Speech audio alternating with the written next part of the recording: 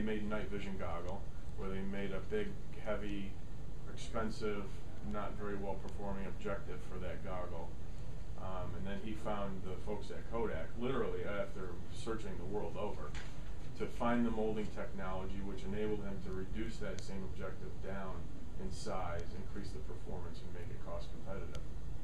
So when Kodak decided to close its stores, he obviously saw an opportunity to write a business plan and acquire those assets, rehire those people. And we've rehired most of them back to the point where now we're hiring people that weren't ex-Kodakers, and we're training, you know, the next generation of master opticians. We manufacture the molds for the glass molding, and we also manufacture optics for infrared thermal imaging cameras.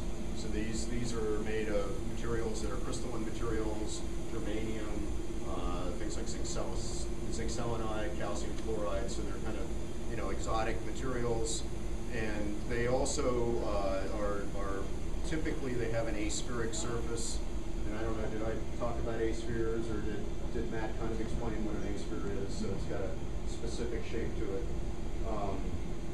This room that we're in right here is the metrology area for the diamond turning group.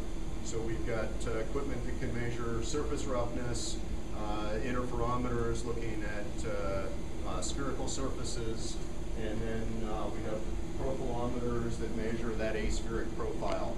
So these are real accurate, you know, they measure nanometer kinds of resolutions, some things down in the angstroms. So everything in the optics industry is you know, to very tight tolerances. So if you look through here, you can see, you know, lenses from, you know, very small little collimating lenses to larger, you know, 40-inch-and-a-half kind of lenses. So thick, small, large, all kinds of different shapes and sizes.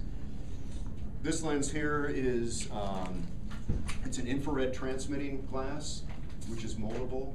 So this is one of the newer things in the infrared area. Instead of diamond turning, you make your molds, and then you can replicate that mold in this infrared material, in this glass.